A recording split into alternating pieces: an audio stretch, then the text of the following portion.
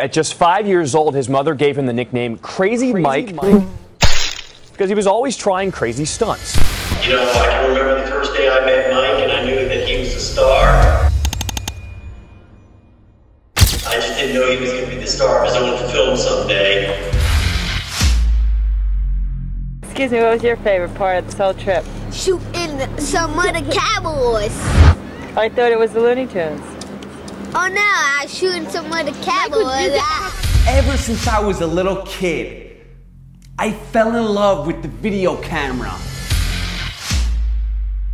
I wanted to be rich and famous.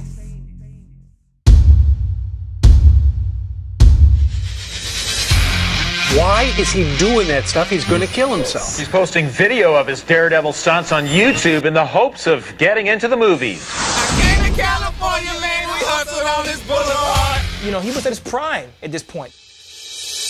The apex of being what he wanted is what he wanted all along. He was willing to do whatever it took to be somebody.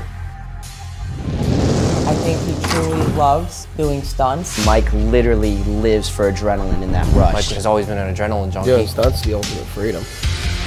You go out there, you get your ass kicked, you're like, oh my God, you're limping over to the camera to see the replay. It's such an instant gratification that you can usually do nonstop all the time. And it's horrible when you know that it might be your last one.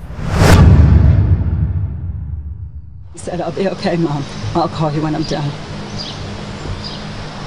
And he didn't call me his friend.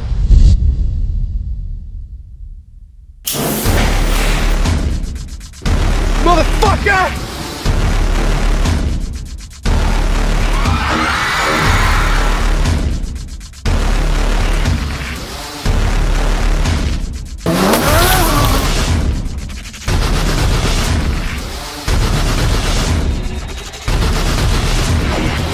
Stunt gone wrong. Stunt gone wrong. Not even Crazy Mike's walking away from this one.